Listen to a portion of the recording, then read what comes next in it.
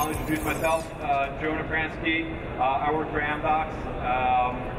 We do all kinds of what we call customer experience systems for the telecommunications market. What I'll be talking about is specifically the Convergent Charging system. And you know, if you guys have all fallen asleep just because I said those two words, I assure you it will be more interesting than all that. But we'll be talking about the Convergent Charging system and the implications of this new digital world on that system. Okay? And what it is that Convergent Charging has to handle.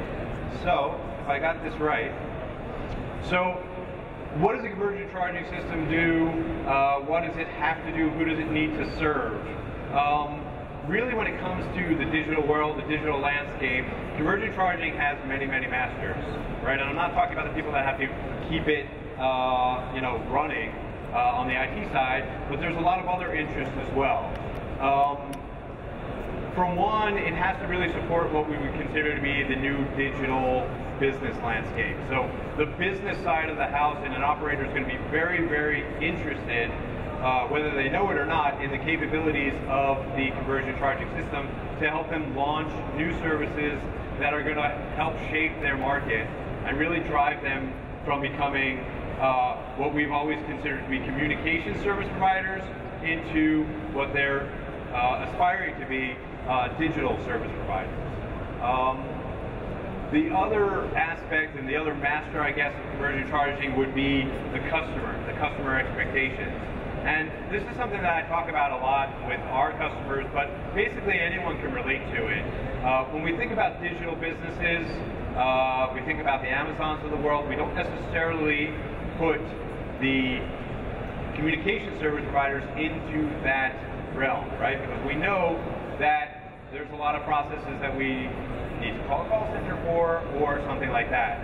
So Convergent Charging has a lot to do and say about how we can help service providers transform into digital service providers by putting the power, putting the capabilities of the Convergent Charging systems at the hands of the customer.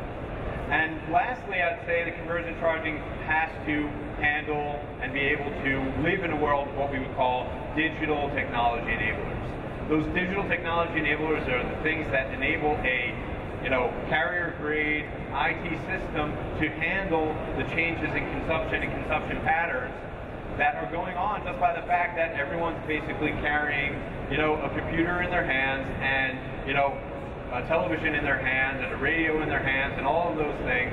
And those things are changing the way IT systems, and specifically Convergent Charging, have to operate. So in short, really, what a Convergent Charging system has to do is enable the creation of those right offers for the digital age, delivering the right customer experience for the digital world, and using the right resources that can handle the digital consumption. So what we did is, we didn't just assume all of these things. We did a survey that we ran with IDC of 80 service providers around the world. You can see the breakdown of Latin America, APAC, North America, and Europe, really from across the communications industry. I know this is super mobility, but we did speak to some fixed line operators, some cable and satellite operators as well. We spoke to people with decision-making responsibility or people that were involved in the decision-making process, and we spoke to large operators. If you were paying attention, you realized that the label on those last two tables has been switched. If you weren't paying attention, pay more attention. Okay, so we spoke to large operators, people with 50 million plus subscribers, 10 to 50 million plus subscribers. Those are the kinds of service providers that IDC spoke to on our behalf. So here are some of the results. In terms of the digital strategy, overall, what we did is we asked the service providers, well, do you have a digital service strategy in place? Now that may mean a million different things to a million different people, but most of them were able to answer. 71% said yes, we do have a digital strategy in place. A further 18% said no, it's not in place yet, but we're working on it. So by and large, the industry is prepared, strategically at least, for the digital world. But when we spoke to the IT guys, 49% of them says, well, our charging system doesn't actually really support that strategy particularly well. And 56% of them said that this digital strategy is actually going to be the impetus for some upgrades of the charging system in the near future. So, on the one hand, digital strategy in place. On the other hand, not really clear whether or not the current charging systems are handling digital strategy all that particularly well. Just one note, the timer's actually not running, so you're going to have to let me know when I'm running over time. You're doing great now. I'll pop up. You've got about 10 to 15 more minutes. Okay. So let's talk about what this digital strategy is all about. So we asked service providers about that, and we asked in sort of different areas, right? We spoke about the digital business landscape, digital customer experience, and we spoke about digital technology enablers. So in the digital customer experience, we asked them, we said, what is the most important, or what are, and it wasn't mutually exclusive, what were the most important on-device aspects of the charging system or capabilities that you want to enable for your customers? So there was a tie for first place. 53% said the ability to order and purchase new goods on customer devices.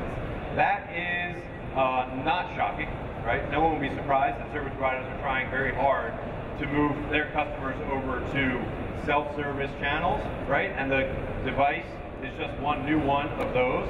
What's probably a little bit more innovative is the fact that they said what we'd like is the ability for customers to build their own plan on their devices. Right now, service providers have to go and build out all the products and then bundle those things into separate, different plans with the corresponding bolt-ons and add-ons and services that are to be built on top of those.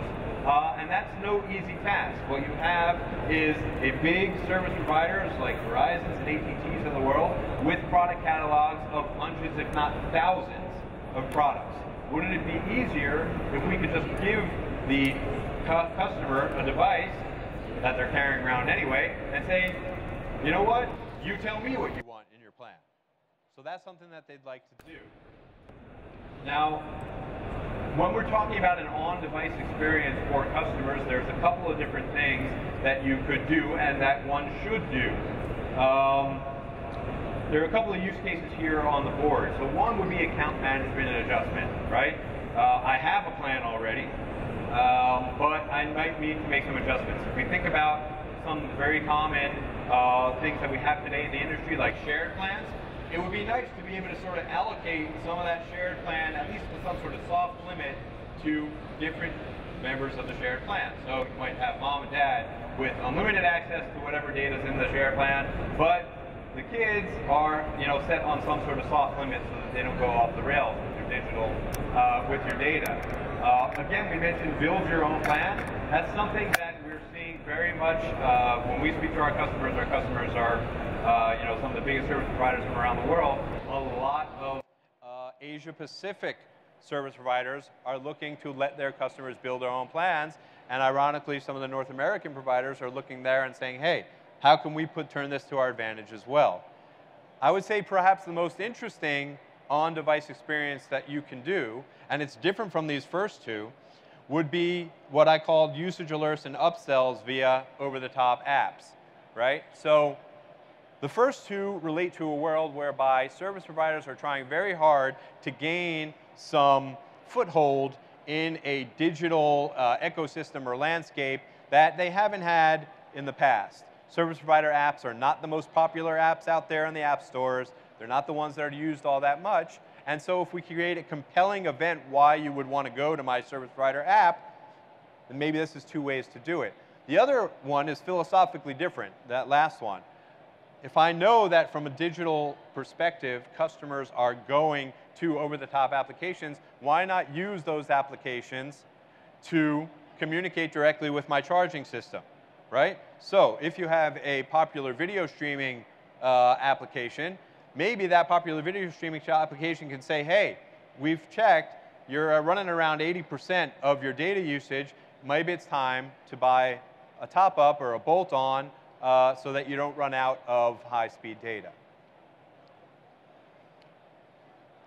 So further on in terms of the digital business landscape, we asked service provider, what are the top priorities for your consumer business going forward that you need convergent charging to handle? So 89% said that our top priority is real-time charging for gaming and entertainment. This was followed pretty closely by mobile payments and financial services. What's clear from both of those things is that service providers are extremely interested in becoming part of what I would consider to be the digital economy, right? Whether it's paying for things digitally or selling more digital goods and services. If we talk specifically about entertainment and digital commerce, that means charging has to do a couple of things. It has to enable the creation of innovative offers. It's tempting to say that the world of online entertainment and gaming is really just a subscription world and there's no complexity there. But if you ask Amazon or other people that are doing a good job of selling online content, not only through subscription basis, but also through electronic sell-through or other types of VOD and rental, then we know that it can be much more complicated than that. That's something that service providers are going to want to do. Those rate plans that the charging system has to handle need to be flexible. They need to be flexible enough so that I can create a product that says, I want 5 of a particular theme or genre of entertainment, right? And that becomes a product and a plan. The charging system has to be able to communicate seamlessly across devices and across the customer experience. This is not trivial, particularly for legacy providers of entertainment systems where they have a lot of old legacy systems alongside new all-IP networks. That is not an easy thing always to communicate across. Even something as simple as saying, I've bought something online and want to watch it at my home is no trivial fact, and the charging system can help bridge that gap. And of course, it has to be done quickly, but of course, everything needs to be done quickly, including this presentation, because I can now see how much time I've got left. So I'm going to move on to digital technology enablers. Since it says 5G over here, I should at least say that combination, 5G. I'm not going to talk about it a lot. But we asked service providers, we said, so what are the big digital or technology enablers that convergent charging is going to have to handle going forward? And we got some varying, very varying results on this question. So what you're looking at here are the global results. Spoiler, I'll give you some very different looking results when we carve out just North America. Okay, so globally, support for unique 4G and 5G services was considered to be the #1 technology in plans for charging systems globally, okay? Everyone wants to make sure that their charging systems can handle 4G, 5G, and whatever services are dependent specifically on those things. I've called out VoLTE from that here as well. Very similarly, 81% said that the main motivator for any sort of charging evolution is actually support for next generation network services, among which, again, 4G, VoLTE, 5G. So service providers are clearly aware that actually delivering on the promise of these networks in terms of the customer experience, in terms of the value that they bring, these networks that they advertise quite aggressively, they spend a lot of money on rolling out, is optimal, right? It's of the highest, it's of the highest order in terms of its importance. Sometimes, though, it's the little things that can kind of trip you up. So rolling out 4G seems to be big, right? And we're talking about emerging markets, we still have places where those are not fully rolled out.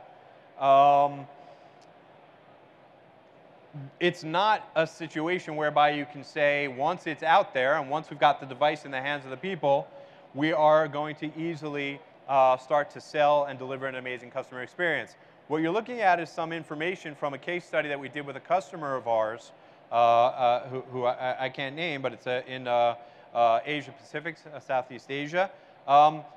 They actually were dealing with, I guess, a perfect storm of complexity when it came to their market.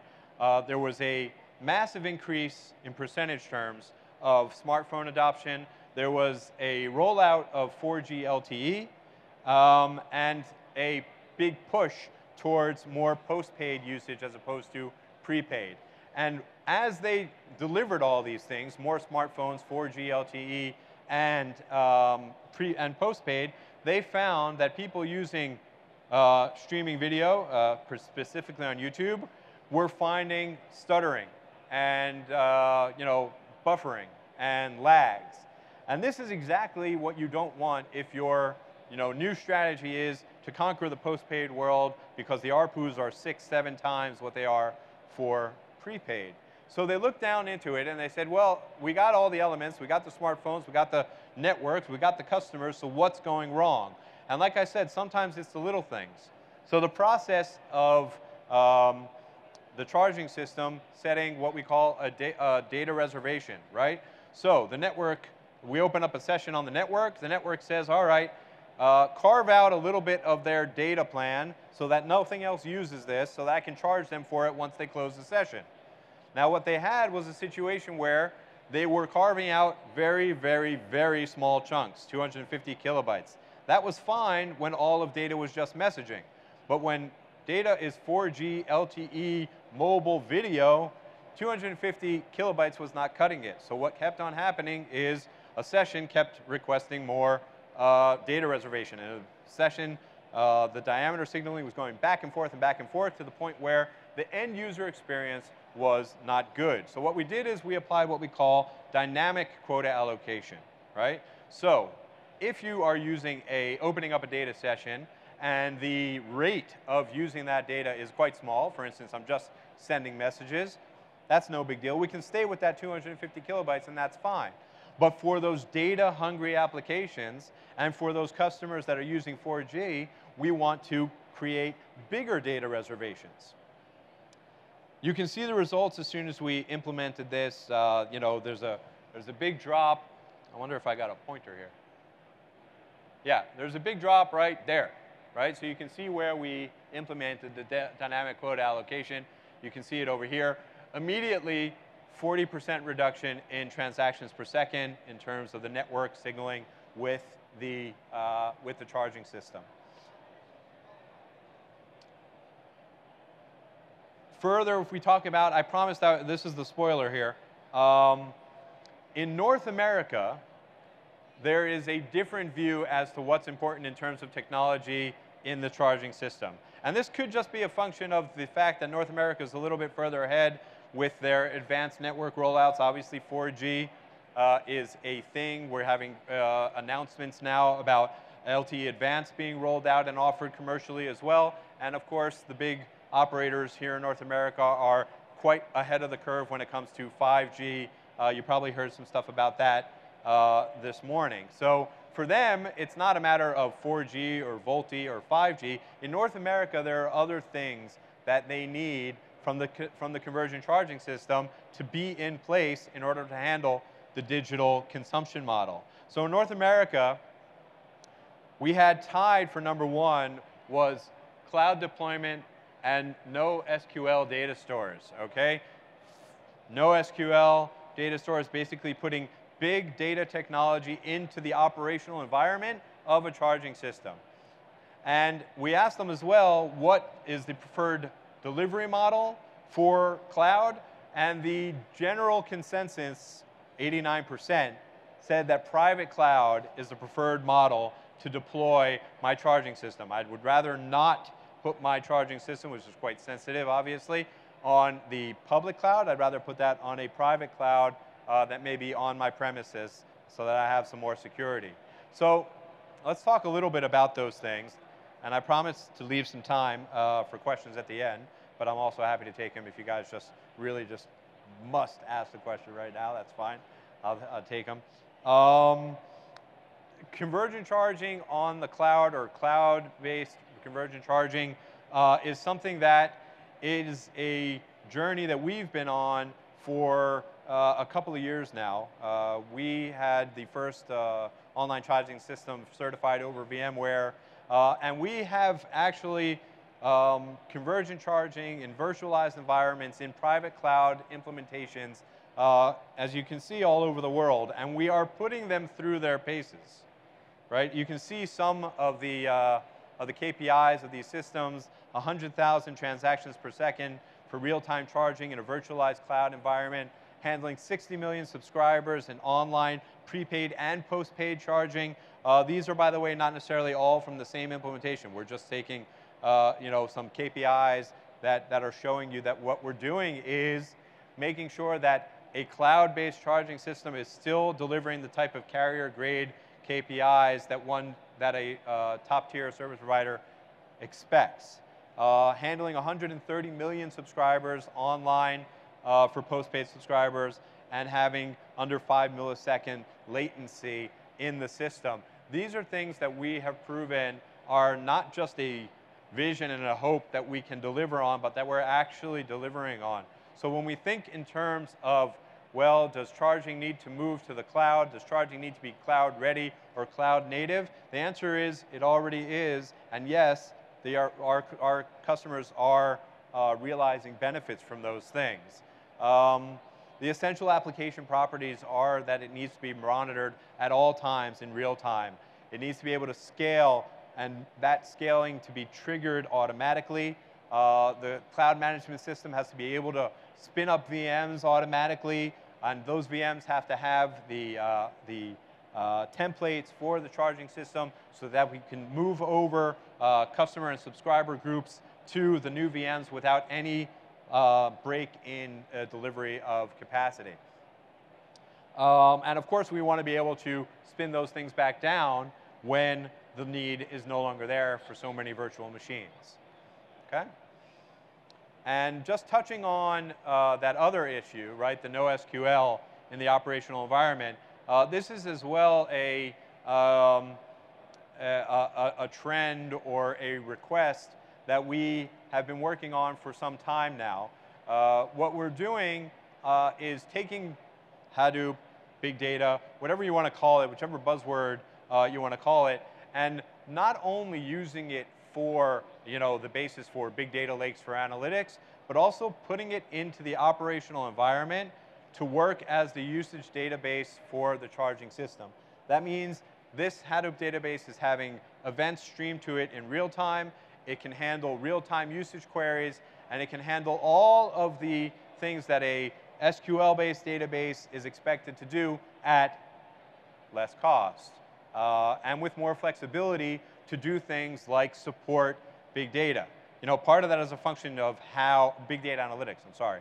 Part of that is a function of how this new database is architected, and part of it is the fact that if I'm able to save data at lower cost, I can simply save more of it. I don't have to make some of those complicated decisions that I had to make before and say, some of these fields I'll save, some of them I won't. 3 months back is enough. 6 months I won't. And that's obviously going to provide a richer base of data for analytics. So we're just about the time, 5 minutes left to stop and ask if there are any questions. Of course, if there aren't any questions, don't feel bad. I have a question. You have a question. Good, thank you, Yeah. because I was going to really feel bad if I didn't have any questions. So when do you expect these on-device plans to actually realistically be rolling out to the consumer? So these types of on-device plans are already out there with some of our customers. What we have is different types of on-device plans. I can't name names, but there are customers of ours in North America who have on-device capabilities that I was describing in terms of account management, whereby I can set those soft limits for people within my shared plan and set alerts and do some upselling if the alert warrants it.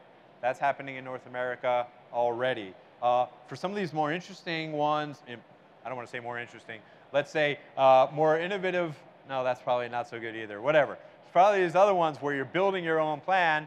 Those are things that are happening today in Asia Pacific. In the Philippines, we have a customer that's doing this for both prepaid and postpaid. They have two different sort of offerings for prepaid, where you can build your own plan, and for postpaid, where they have something that they sort of create mini bundles, which you can then cobble together in order to do. Because of reasons of their own, although these plans are obviously public, sometimes we don't like to promote our place in those, except for at trade shows when I'm talking to a couple hundred of my closest friends. But those things are actually out there, and we're seeing more and more interest from service providers to help them deploy those types of build your own plan on-device type of capabilities. So yeah, so that was a good question. Thanks. So we have time for one more quick question. Otherwise, I think Jonah will hang out to the side of the stage for a few minutes if you're more comfortable with one-on-one questioning. He seems pretty friendly. Yeah. One more quick question, anybody? Then we are going to roll right into our next presentation. Put your hands together. Big thank you very to Jonah much. I appreciate from it, guys. Amdocs for Thank chatting you. with us.